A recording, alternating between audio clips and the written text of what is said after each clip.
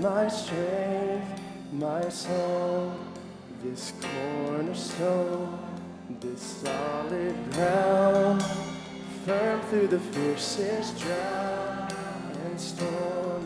What heights of love, what depths of peace, when fears are still, when striving cease. My comfort, my all in all, here in the love of Christ I stand.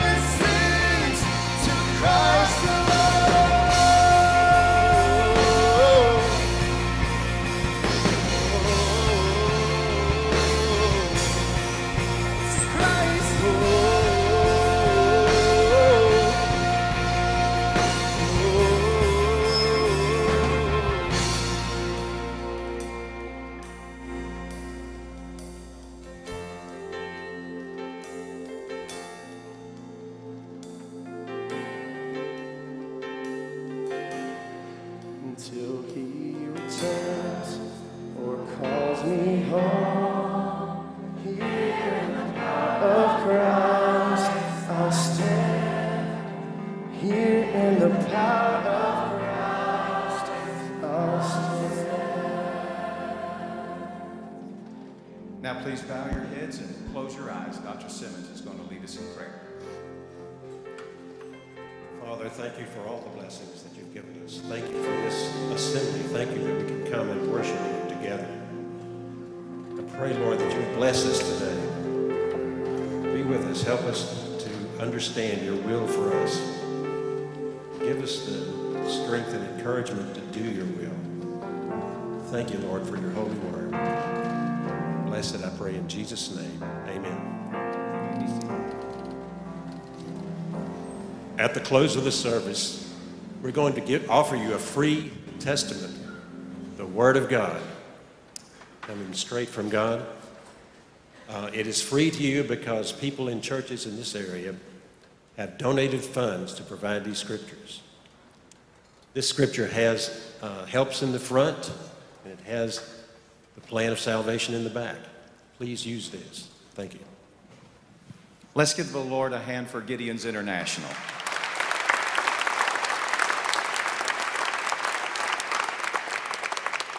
You know that Louisiana College exists to change the world for Christ, and giving New Testaments to students is a way of doing that. I'll tell you, there's another way that we're doing that, and that is through the Higher Purpose Campaign, an ambitious campaign that is devoted to raising awareness and resources for Louisiana College's future.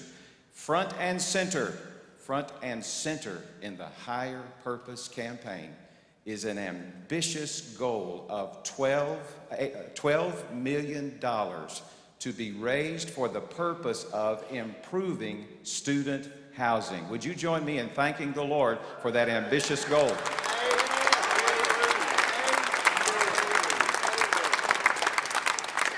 That multi-million-dollar goal is a dream that will come true because of the work that the Lord is going to give us to do together. You know that over 1,600 Louisiana Baptist churches are connected with Louisiana College.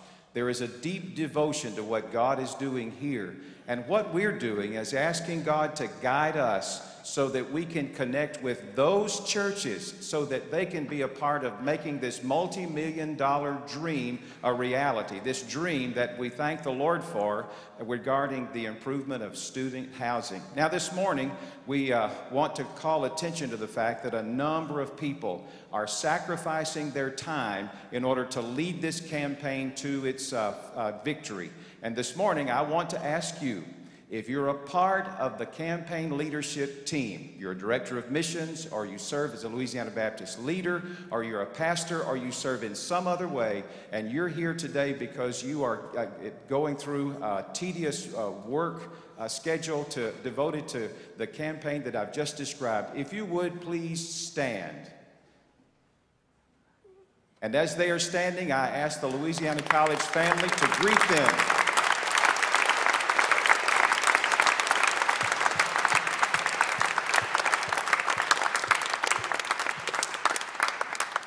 Now let's ask God to continue to work in us as we turn that dream into a reality. Pray with me. Father, I thank you for the fact that you have called this school to exist, to live and to breathe, so that the world can be changed through and by and in honor and glory of your Son, our Savior, Jesus Christ. I thank you for these leaders who are here today to work diligently on the hard task of moving that dream into a reality. We're grateful that front and center of this campaign is the multi-million-dollar effort geared to improve student housing. And I pray that the connections will be made with churches through this part of the campaign so that resources will be raised, awareness will be raised, and more than that, prayer support will be raised for what you're doing here at this fine school devoted to the work of changing the world for Christ, in whose name I pray. Amen.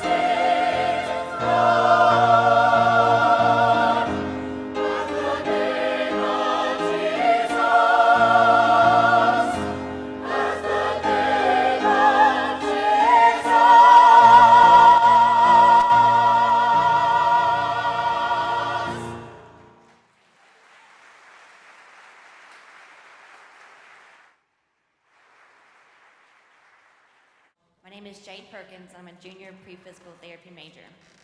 In September of 2012, Ms. Janie Wise, the WMU director of Louisiana, who is also with us this morning, introduced Dr. Rebekah Naylor and I to each other. It was then that I asked and began to plan a time for Dr. Naylor to come and visit us on this campus.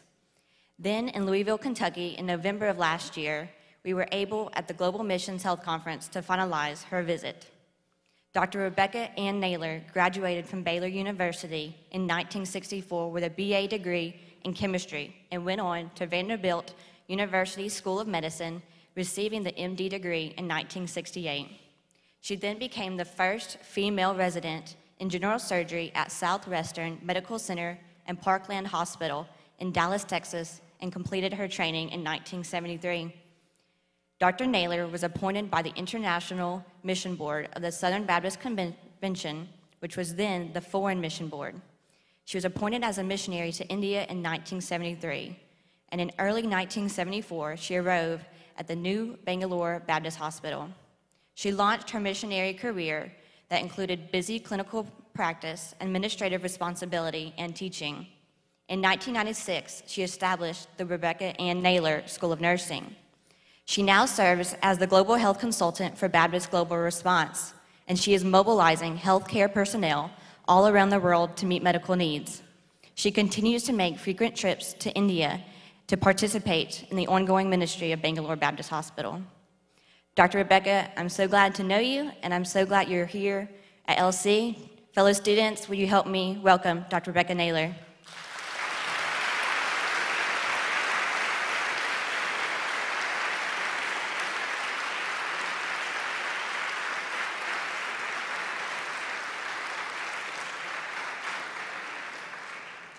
Now, just before we get to hear from Dr. Naylor, Dr. Stanley Paul, our professor of physics, who is from India, Dr.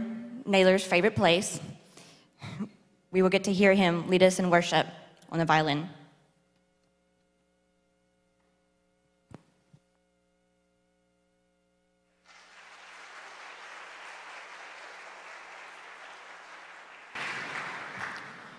Just one change is guitar, not violin.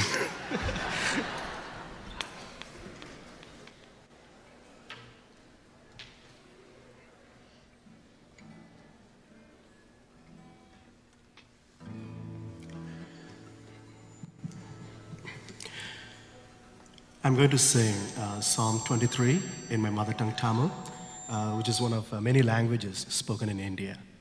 கர்த்தர் என் மேய்ப்பராய் இருக்கிறார், நான் தாழ்ச்சியடையேன். The Lord is my shepherd, I lack nothing.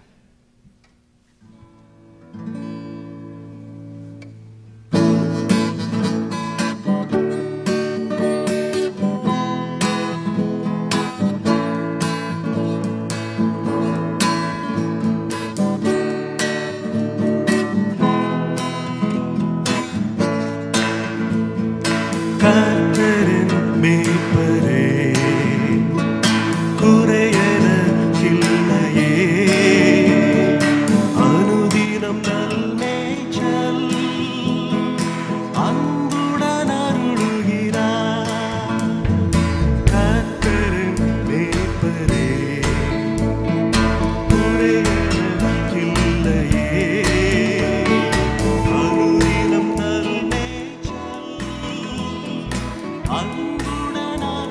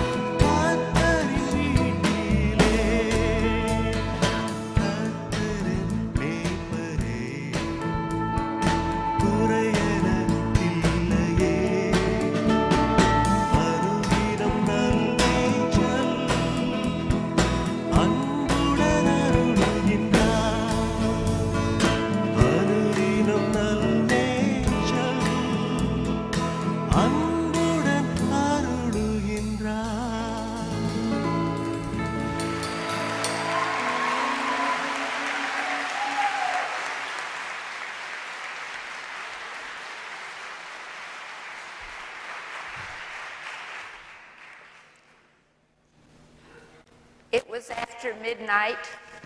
It was terribly hot, oppressive heat. The site was Madras in South India. I had just arrived, hours late, a new missionary. I walked out of the arrival hall at the airport and was immediately accosted by beggars. People were going to sleep on the sidewalk. I had absolutely no idea how to get to Bangalore, for I had long since missed my connection. I went to the domestic airline counter and it was closed. I did find an employee back behind the counter who would talk to me. He said he could not arrange my travel, and he put me in a bus in the parking lot by myself. After 2 or 3 hours of isolation and many bad thoughts, airline employees got in the bus and we went to town. It was 5 a.m. by the time I finally got to the hotel where I was to stay. They were rationing electricity, so the lobby was very dark. The porters were all wearing turbans. And you can well imagine what now I was thinking. I had been without sleep for about 24 hours. I was in a very strange place, and the environment did not look favorable. I decided the first thing I should do was to call Bangalore and tell those people what had become of their new missionary and where I was. I did not know that in 1974 in India, you could not pick up the phone and call Bangalore. 4 hours later, I finally was able to talk with them. They sent me downtown to the airline office, and I found that I could buy a ticket to Bangalore 2 days later. Welcome to India. Lord, you have searched me, and you know me. You know when I sit and when I rise. You perceive my thoughts from afar. You discern my going out and my lying down. You are familiar with all my ways. Before a word is on my tongue, you know it completely, O Lord. You hem me in behind and before. You have laid your hand upon me. Such knowledge is too wonderful for me, too lofty for me to attain. Where can I go from your spirit? Where can I flee from your presence? If I go up to the heaven, you are there. If I make my bed in the depths, you are there. If I rise on the wings of the dawn and I settle on the far side of the sea, even there, your hand will guide me and your right hand will hold me fast. If I say, surely the darkness will hide me and the light become night around me, even the darkness will not be dark to you. The night will shine like day, for darkness is as light to you. For you created my inmost being. You knit me together in my mother's womb. I praise you because I am fearfully and wonderfully made. Your works are wonderful. I know that full well. My frame was not hidden from you when I was made in the secret place, when I was woven together in the depths of the earth. Your eyes saw my unformed body. All the days ordained for me were written in your book before one of them came to be. How precious to me are your thoughts, O God, how vast is the sum of them. Were I to count them, they would outnumber the grains of sand. When I awake, I am still with you. If only you would slay the wicked, O God. Away from me, you bloodthirsty men. They speak of you with evil intent. Your adversaries misuse your name. Do I not hate those who hate you, O Lord, and abhor those who rise up against you? I have nothing but hatred for them. I count them my enemies. Search me, O God, and know my heart. Test me and know my anxious thoughts. See if there is any offensive way in me, and lead me in the way everlasting. King David wrote this psalm, Psalm 139, when he was surrounded by evil. This psalm reflects on the character of God, and probably more than any other psalm we see here clearly defined the attributes of God. Surely God is bigger than all the evil that is around us. Now we're going to look more carefully at this psalm in detail. First of all, we see that God is omniscient. He knows. He knows actions, thoughts, words. God knew what was happening to me in India on that night so very long ago. His knowledge is perfect and it is complete. He knows us individually and personally. He knows us by name. One of my favorite Bible stories since childhood was about Zacchaeus. And I was fascinated that Jesus knew his name. You remember Jesus was walking down the road and he saw Zacchaeus in the tree and he looked up and he said, "Zacchaeus, come down." God knows us. He knows where we are and what we're doing. He knows when we go to class, when we go to sleep, when we rest, when we work, when we play. Everything God knows. He understands our thoughts and our reactions to the things around us. Our thoughts are really like words to God. And wherever we are, His hand is on us. His hand was on me when, as a teenager, He spoke to me about personally being involved in medical missions. I was the daughter of a Baptist pastor. I had grown up in the church. I knew about missions. I had prayed for missionaries. I had met missionaries. But there came that day when missionaries were speaking in our church. And God spoke to me very personally and called me into mission service. I could not imagine that God could use me to do that. I felt so insignificant.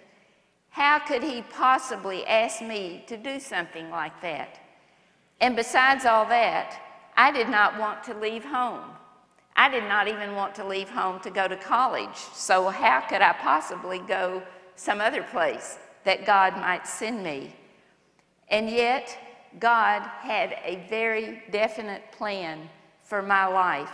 His hand was upon me. And such knowledge is too wonderful for me. I cannot even imagine how God knows everything. I can only praise Him. Then as we go further in the psalm, we see that God is omnipresent. God is present everywhere. God exists. He is spirit. We cannot see Him, but we know that He sees us. Even in the most distant place, we meet God. We're never out of His reach, no matter where we may be.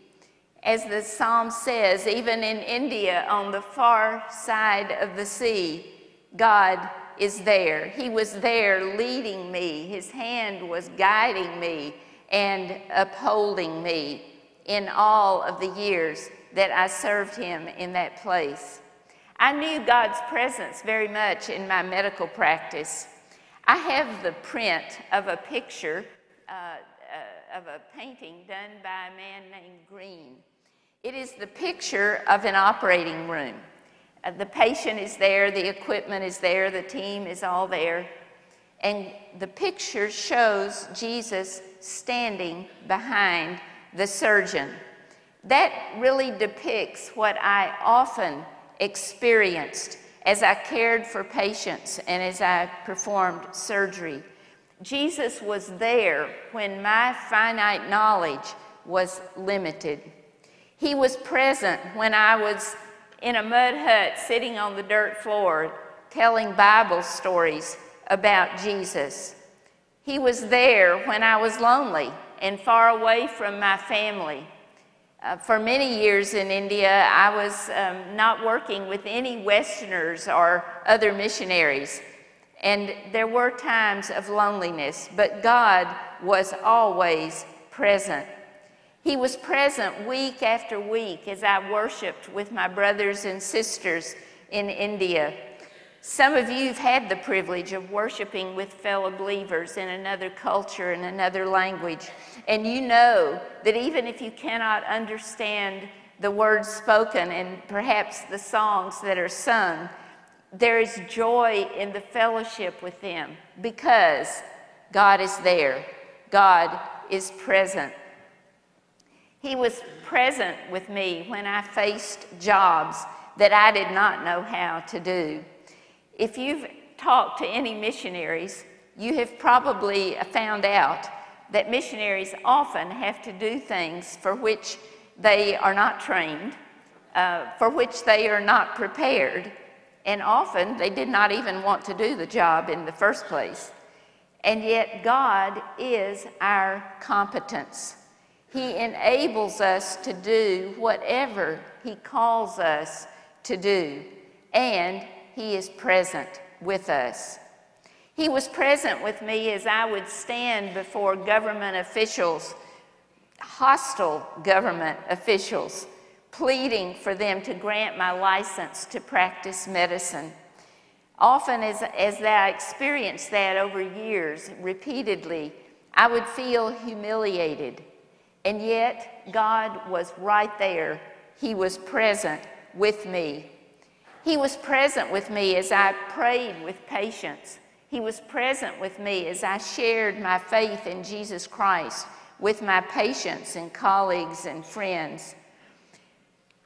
Jesus promised to be with us always. In Deuteronomy, it says that it is the Lord who goes before us. He will not leave us. He will not forsake us.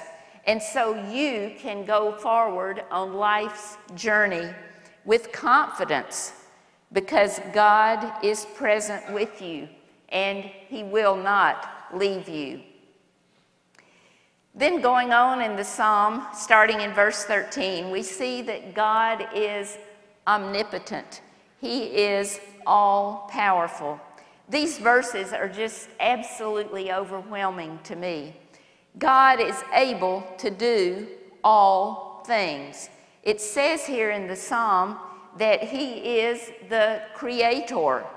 He has created all things. If He has created all things, then obviously He is able to do all things. He created me. He made me the person that I am, physically, emotionally, my personality, and He has done the very same thing for each of you. Each of us is an individual. He made us that way. He created us in His image. He created us to be His possession. He created us to have fellowship with Him, to have a relationship with Him. Each of us is custom designed for an eternal purpose. In verse 14, it says, I am fearfully and wonderfully made. In my years in India, besides being a general surgeon, I delivered a lot of babies. It was not something I had prepared for, trained for, didn't really like to do, but it was something that had to be done. And yet, every delivery was such an exciting, awe-inspiring event. Every time I saw that new baby, It was so miraculous. Only God could possibly have done this. Otherwise, how could it be possible? It was almost a time of worship. God knows me, and He knows you, and He desires a relationship with us. God loves each one of us individually.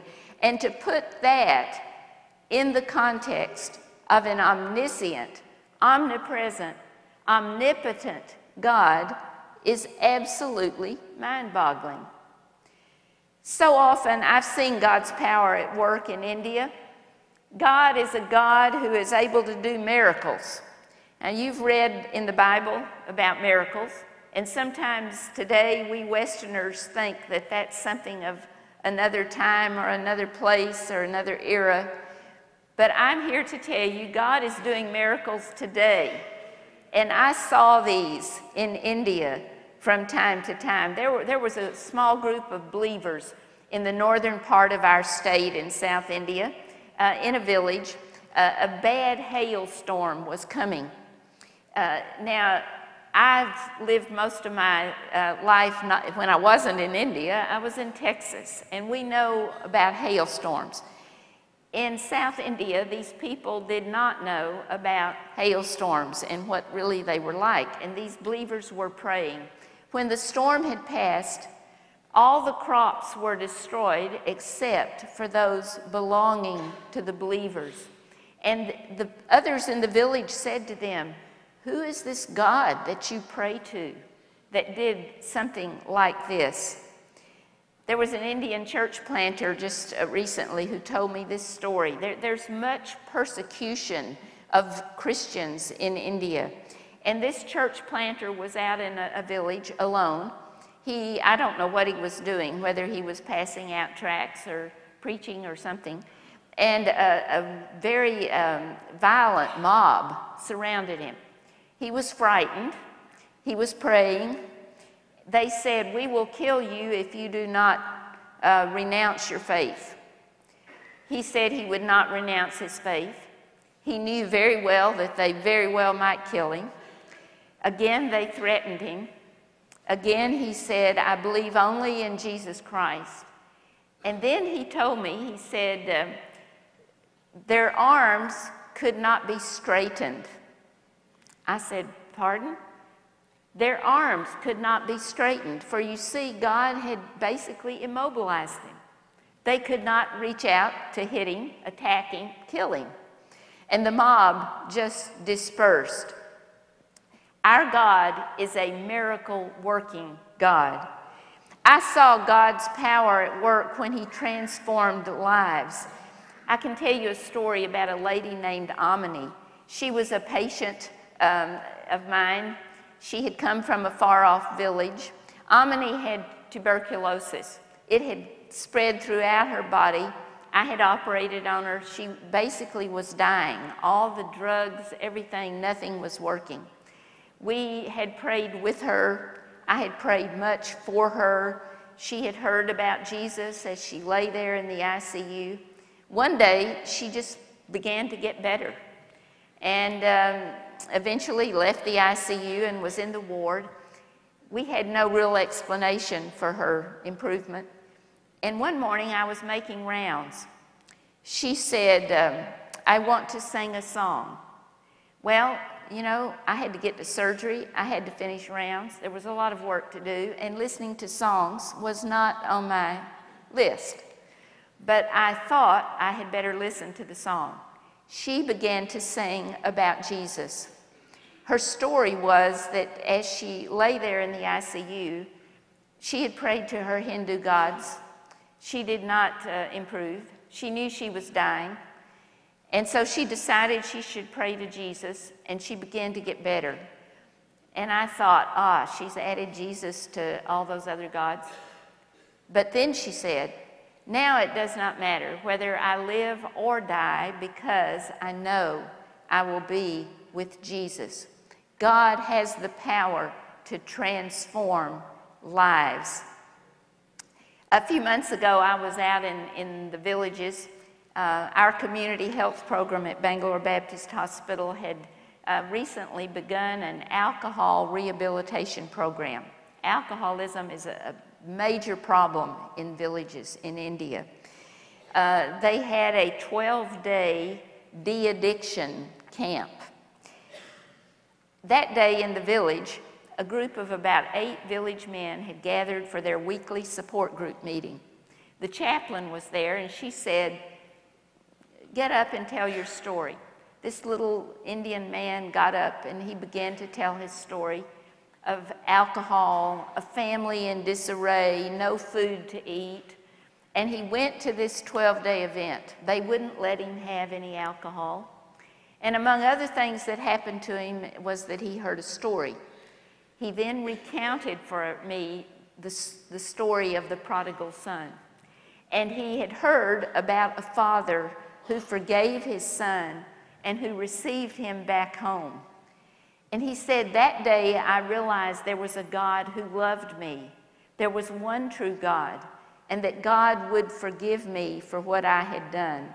And now I have peace in my heart, there's peace in my house, and we have food to eat." God is able to transform lives. Our God is a powerful God. As the psalmist says, "I awake in the morning and I am still with him. His thoughts are more numerous than even the grains of sand." And yet the problem of evil is still there. We know that. We have only to hear the news every day. Evil is right here around us in this community. It is across the world. It is very hard for us to understand people who turn against God. David in this psalm could not imagine it, nor can we. We're grieved by those who say bad things about God and rebel against God. David then concludes this psalm with a prayer, and that's how this morning we want to conclude our time together. I would challenge you to ask God this morning to search your hearts. Ask him what it is that he intends for your life. God knows you individually. He has a purpose for each of you. God created you to be his child. He loves you. He wants to have a relationship with you. So I would ask you first this morning, do you have a personal relationship with God? Yes, God loved you and created you, but sin has separated you from God. And it is only through faith in Jesus Christ that that relationship can be restored. Have you believed in Jesus as your Savior and as your Lord? And most of you in this room have. And if you have, is he Lord of every part of your life? As you sit here this morning, ask yourself, am I willing to do anything he asks me to do? Am I willing to obey him? And I can assure you, as you submit to his direction and as you obey, wherever that may take you, it may be here, it may be on the other side of the world, God will be with you at all times because he loves you. May we pray. Search me, O God, and know my heart. Test me and know my anxious thoughts. See if there is any offensive way in me, and lead me in the way everlasting. Father, we just praise and thank you this morning that you are all-knowing, that you are present everywhere, that you are all-powerful. We praise you, for we are fearfully and wonderfully made. Thank you, Lord. We pray this morning that we will truly lay our hearts before you, open ourselves to your direction in our lives. Do with us, Lord, whatever you will do. May we bring glory to you. We worship you. We honor you. Lead us in your way everlasting. Amen.